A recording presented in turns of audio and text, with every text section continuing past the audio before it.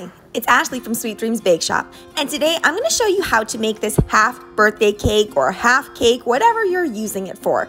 I've noticed that they've become a little bit trendy lately, and I'm actually seeing more and more people order these.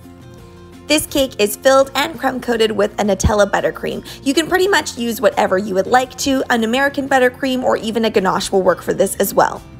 You crumb coat this cake pretty much the exact same way you would a regular sized cake. However, you do need to put supports in it. So you'll notice I do have 3 bubble tea straws that are kind of poking out there as well. The reason that you need to do this is because it won't be stable enough on its own without those supports. If your particular cake is leveled perfectly to the point where you don't need any, then by all means don't add them in. But I think that little extra reassurance is a good idea. Now, interestingly enough, I do think it's a little bit more tricky to cover this particular cake because it's not round on all sides like a whole cake. Having that straight edge on the side can just make it a little bit trickier when you're actually trying to smooth the fondant onto the side of the cake. Now, I decided to style this in a very, very different way than I normally make my cakes. I want it to look really kind of whimsical and zany and cartoonish. So I am adding a lot of textures in, and we are going to be using a lot of airbrushing as well. I'm indenting these lines here so I know where to put the different layers of icing of my cake and where to put my airbrushing as well.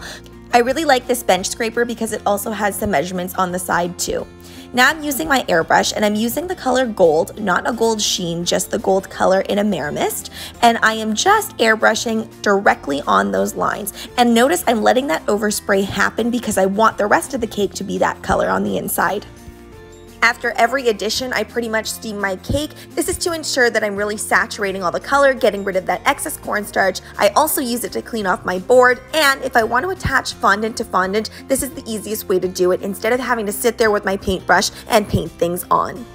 This is probably the trickiest part of the whole tutorial. It's really not that tricky, it's just a little bit difficult, especially if you don't have a really sharp X-Acto knife. This portion is going to act as the drip on the cake, and what's tricky about this is you kind of have to eyeball things so you know it's going to wrap around the cake properly. I do make sure to have one side that's completely straight because that's going to go against the cut side of the cake.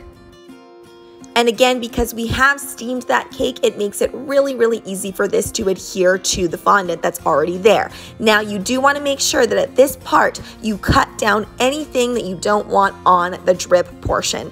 And you do want to make sure that you don't press anything in too much before you are satisfied with the exact placement.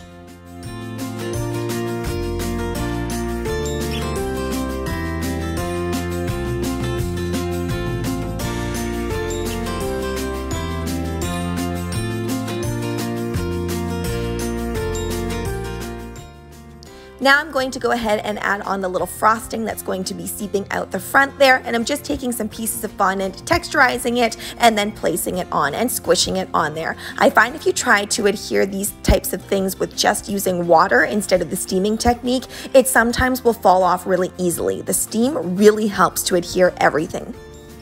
Now I'm going to create dollops on the top of the cake, and all I'm doing is I'm kind of creating a rope that's a little bit larger on one end. This is so that our base is really nice and thick, and then it'll go smaller and smaller as we reach the top of the swirl. Some tips when you're working with fondant, by the way: if you're finding that things are drying out really easily and you're getting a lot of elephant skin or cracking, just add a little bit of Crisco or shortening to it. That way it's going to be nice and pliable. If you're finding things are too sticky and things are sticking everywhere, just add a little bit of cornstarch, but don't do too much because that can also cause cracking.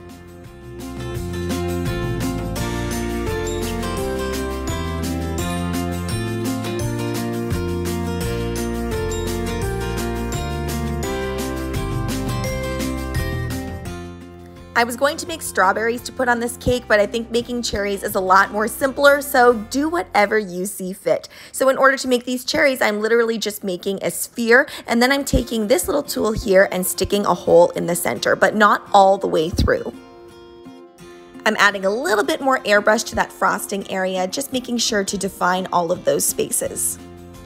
Again, I don't mean for this cake to be realistic. I want it to be really zany and cartoony, so I'm going with a hot electric pink on those cherries, and I'm really going in with my airbrush here on the drip as well. Now, if you don't have an airbrush machine, you can do this with paints or with petal dusts. It will take you a little bit longer, and you do have to be careful about any potential fallout that comes from those petal dusts. Now this is very unlike me, but I am going to be using tweezers to apply these sprinkles because I want those to end up in a very particular spot. Now these cherries are still semi-drying from that airbrushing, so I'm just using this tool to put those cherries on so I don't get any of my finger markings in there. And you do want to make sure that you press those in and steam it all together so that nothing falls off. I'm going to be using this floral wire, and they are quite long. The reason being is because I want it to go right straight through the cake, almost as a little bit of a support in there. Now this isn't to reinforce the structural integrity of the actual cake itself, it's just to make sure that those cherries don't move around during transportation. Then I'm going to go ahead and add in all of those little details and adding some more sprinkles on there too.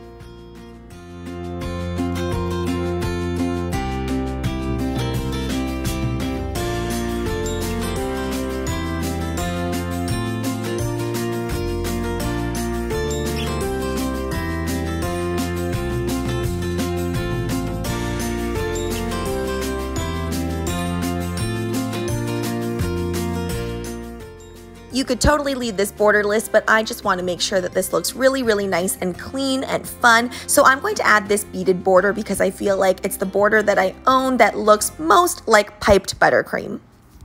I used to be really against owning a lot of fondant molds, especially in the beginning of my caking journey, but I just love a good fondant mold. It really will save you a lot of time, and it just adds that little special something to your cake.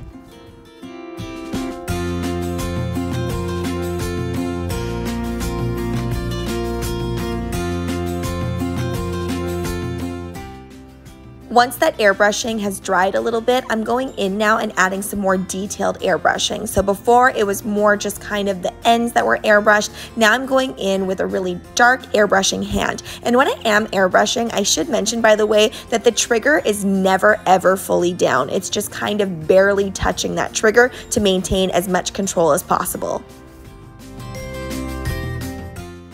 Prior to seeing this pop up on Instagram and my Facebook pages, I didn't know that celebrating half birthdays was a thing, so I see this a lot for half birthdays.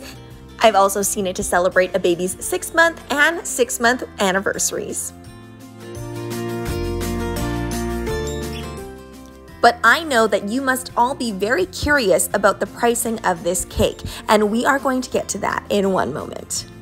Now you might be surprised to see that this cake is actually going to cost you the exact same amount as a full cake that looks exactly like this. Reason being is because it's really not that much less materials, and it's really the same exact amount of work. In fact, there's a little bit more because you do need to put the supports in here to make sure that everything is staying together nicely. It's important to keep in mind that this isn't like grocery store half cakes where they sell them for a lot cheaper or basically half the price. They just get to cut their cakes in half. We don't. We actually have to decorate both sides. Thanks so much for watching, guys. Don't forget to like, share, and subscribe so you can be part of the Sweetie fam. Right now, I'm uploading weekly, so make sure you hit that notification bell so you know when I upload. Also, be sure to comment, request, or ask a question. I love hearing from you guys. Bye!